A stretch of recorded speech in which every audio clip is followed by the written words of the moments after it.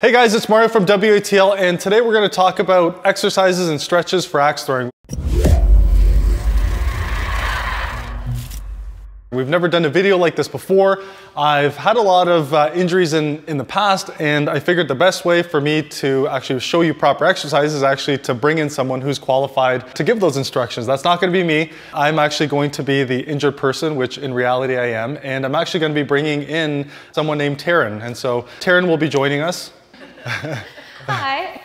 So this is Taryn. Taryn's actually my physiotherapist. She's helped me a lot because I got tears on both my rotator cuffs, and I thought it'd be a great idea to do a collaboration on how to help axe throwers better perform stretches and exercises in order to strengthen themselves, in order to actually perform and not get exhaustion, tennis elbow, or get any sort of wrist or even shoulder injuries. So this is something proactively we want to do for the community, because a lot of the top throwers out there and a lot of the active throwers who are going more than once a week, or even those who are going casually once a week, are going to need kind of that help, and they're probably going to start seeing some wear and tear on their joints of their throwing arm, whether you're left-handed, right-handed. So what I'm going to do is I'm going to pass the mic over to Taryn, and we're going to go through every single one of these exercises that will focus on the three core areas that we want to look at for axe throwing: shoulder, lats, elbows, and wrists.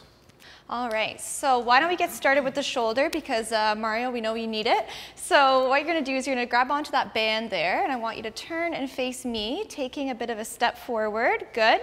Bring your arm out to about 90 degrees in that position. Good. Holding the band with a fist. Good. And what you're gonna do from there is, holding that position, take a couple steps toward me, not letting yourself get pulled backwards by the band. Good. And stop there. How does that feel for you? Yeah, you can feel the tension. Definitely feel the tension in there. It's a great exercise because that's going to really get your rotator cuff firing in that position, and it's a common position for the axe throwing as well, right? You can even just hold that position where it feels comfortable and then take a couple steps back for me, releasing that tension. Good. And you can repeat that a couple times. Yeah, you can really feel it. Yeah. Good. No pain or anything with that though, hey? Nope, just, awesome. Yeah, tightness. Good. Perfect. An easy one you can do on both sides and go from there. Okay? Perfect. So that's one we'll give you for the shoulder. The next one we want to give you is a stretch for your lats, or your latissimus dorsi muscles, because if you're two-handed throwing over top of your head, those muscles can tend to be a little bit tight and restrict your range of motion. So what you can do with that is get both hands up on a surface here right in front of you. Good. And then walk your feet backwards. Good. Even further. Good, until you feel a pretty good stretch in that area of your latissimus dorsi, just letting your neck stay neutral. Good. Feel a good stretch there? Oh yeah. Awesome. It actually feels really good. Yeah. That one you can hold for a little bit longer, maybe about 30 seconds to a minute, as long as it feels comfortable. Perfect. Oh, that feels good.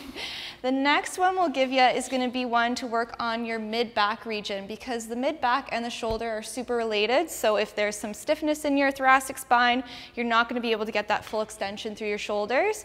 So for this one, I like to use a bit of a tool here, your foam roller, but anything like a pool noodle or a rolled towel works just as well. This one just will be a little bit more firm.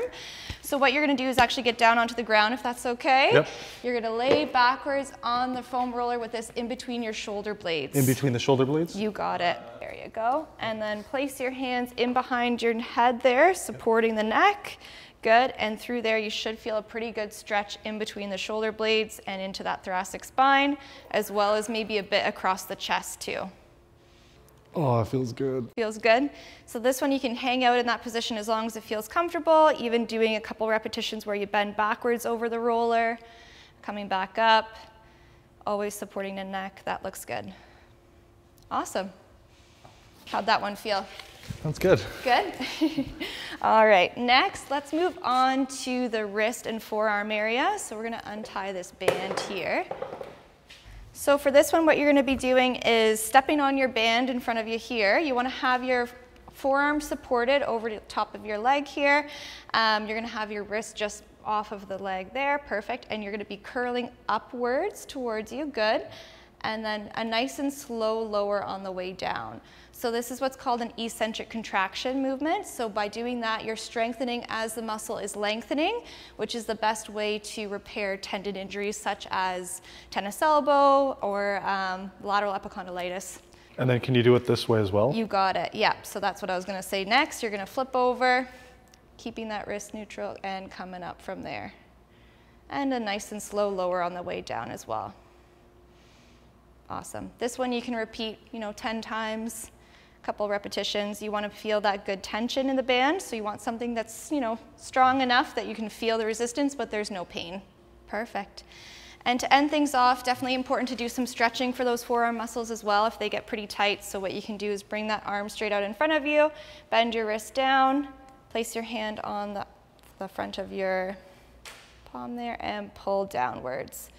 And that you should be feeling kind of right in this area here. And same idea, flipping over, palm down, and pulling towards you. That feels really good. Good. Perfect. And this one you can hold again for about 30 seconds. Awesome.